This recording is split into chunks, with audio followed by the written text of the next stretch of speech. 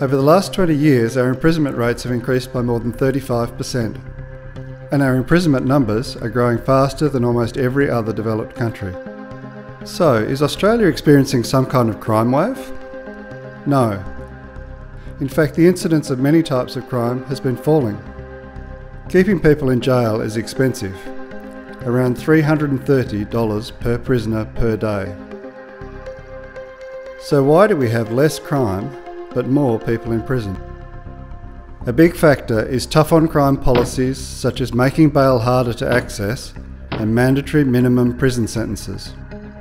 Prisons play an important role in keeping the community safe from violent offenders, but many people in prison are considered low risk to the community. Given the very high cost of imprisonment, it is sensible to look at alternatives that can keep the community safe at a lower cost. Our report looks at a range of options that have been trialled both in Australia and overseas.